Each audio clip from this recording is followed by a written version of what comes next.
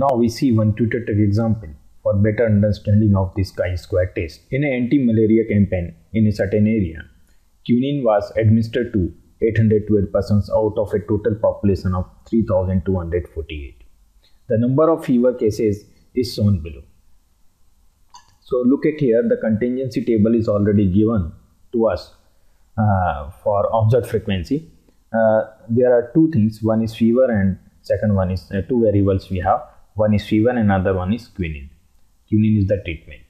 So look at here in this table, the persons who are suffering with fever and given quinine is 20.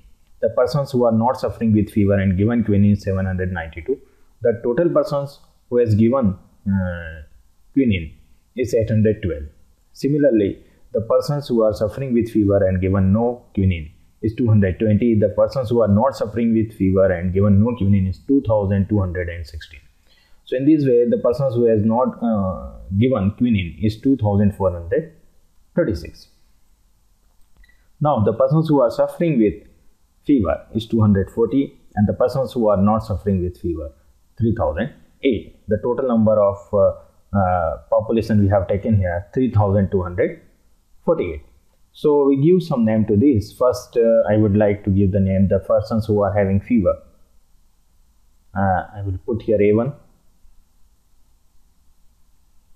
and the persons who are not having fever, suffering, the persons who are given quinine, I write down here B1, and the persons who are not given quinine is B2. Now it is the intersection of A1 B1. So we could write here B1. B1 is this one, B2 is this two, and similarly we could write here A1 and A2. So this is our we could say that A1 B1, intersection of A1 B1. This is A2 B1. It is A1 B2. It is A2 B2. This is the contingency table of observed frequency, and this one is N we have, the population size. Now what we take the assumption here in our hypothesis, the null hypothesis would be no relationship or association exists between two variables, fever and quinine, that is they are independent. It will mention they are independent, and in respect the alternative hypothesis would be a relationship exists, that is the fever and quinine are related. So first of all we have to find out the expected frequency for this, because we don't know the frequency distribution of this data.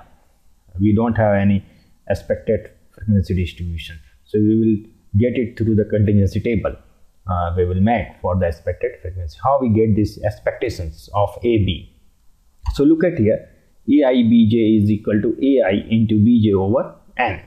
So N is here. So how we get it, I will explain you here. First of all, if you have to find out the A1 B1, the first look at here, it is A1 B1. We have to find out the expected frequency for A1 B1. So we get here A1 B1. A1 B1 is equal to, so this is our, I write it down here, it is B1,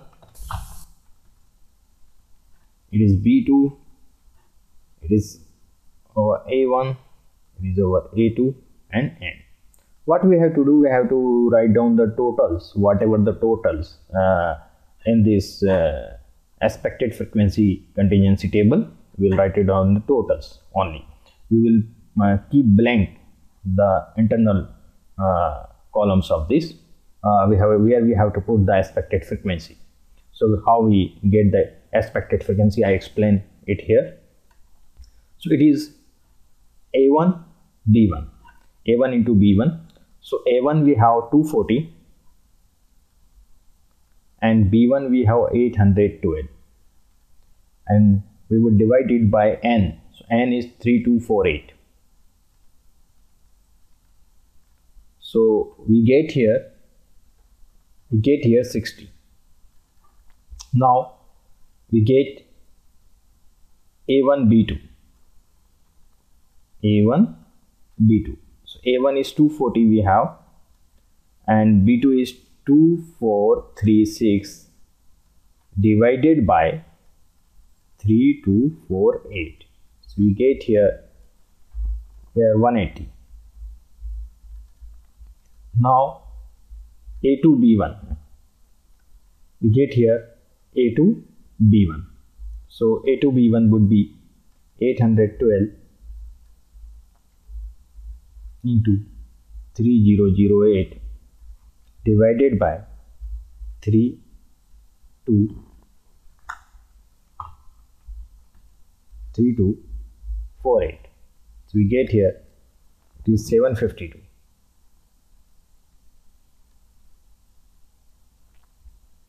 And finally we get A2 B2, which is 3008 into 2436 over 3248. It is, we have 2256. So this we have got here. Now if we have to check, we could add these all, or it should be equal to 3248. If we add these all, we get the same. So the summation of this is 3248. So now we put down these values here in appropriate places. So here we will put down 60, A1 B1, and A1 B2 we get here 180. Here we are putting down 752, and here 2256. Okay, so this we have got the expected frequency with the help of contingency table. Now we put down this value here in analytical table we have made here. So what we have to put down? First, observed frequency we have to put down 20, 220, 792 and 2216. So I put down here 20, 220, 792, 792, and the last one is 2216. 2216. The same we have to keep it from the expected frequency table of contingency. 60, 180. Here we write down 60, 180, 752 and 2256. 2256. Now we get out the difference of this O minus E. So 20 minus 60 is minus 40.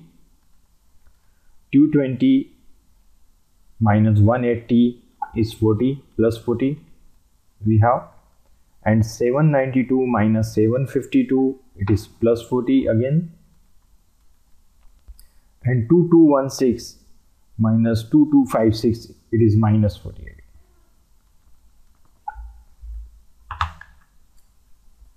Now we get the square of these all. So we get here the square of minus 40 is 1600. The square of all is 1600 here. 1600.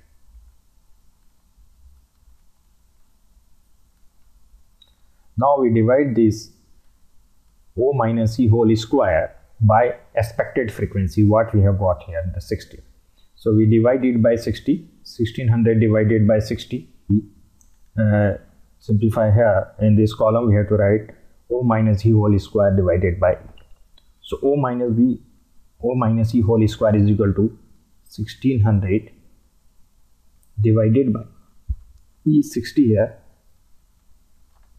So we get here 26.667. 26.667. Now in the second we get here 1600 divided by expected frequency is 180. So we get here 8.889. 889. Here 1600 divided by 752, we get here 2.128. And finally 1600 divided by 2256, so we get here 0.709. Now we get the total of these, the summation of these, we get here 38.393. So we have got here 38.393. Now we see the table value in the chi-square table. So look at here, it is the chi-square table, 5% we are checking it out.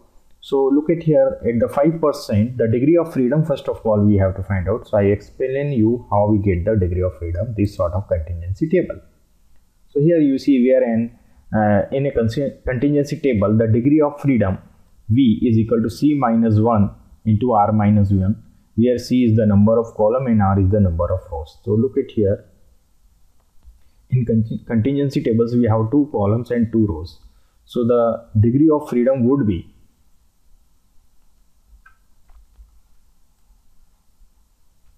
degree of freedom V is equal to C minus 1 into R minus 1. So column are 2 and rows is also 2. 2 minus 1. So we get here 1 into 1. So degree of freedom is 1. So we have to look at this degree of freedom 1. So here at 5% the value is 3.841. So chi-square table value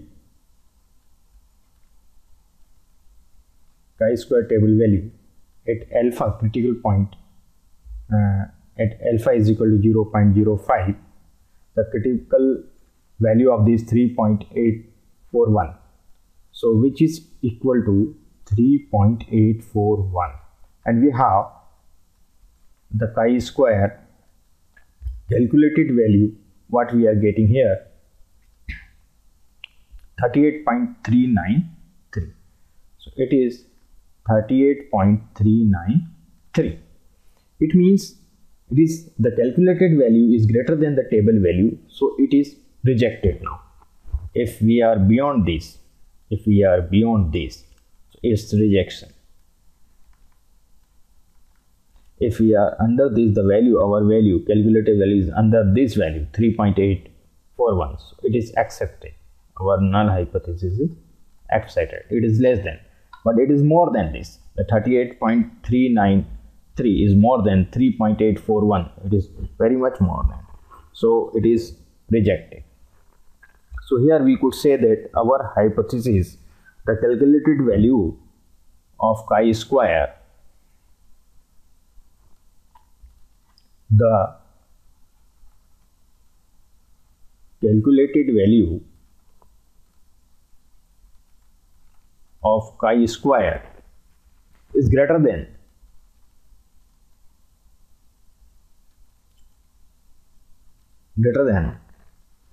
the table value.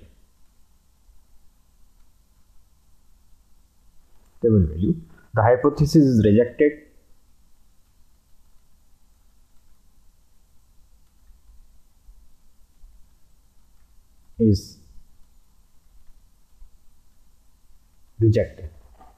It means hence quinine is useful in checking malaria.